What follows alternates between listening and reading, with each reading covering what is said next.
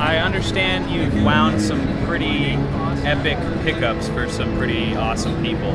Yes. Could you tell me what your favorite set of pickups, or maybe the first set of pickups that's special to you, comes to mind? My very, very first pickups that I did at Seymour Duncan back in March 13, 1982 were some Jimmy Page pickups.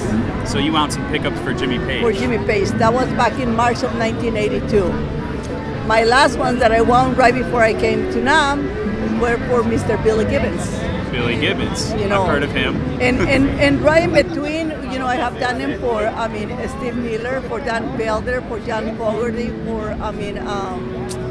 for Peter Frampton, for Angus Young,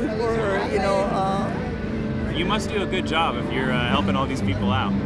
Well, what I do, I always do it with soul and heart, and I try to put the best of me on every single pickup that I do. So I just try to give my best. So that's the secret ingredient. The secret ingredient is do what you do with love, and if you do it with love, that means everything should come out okay.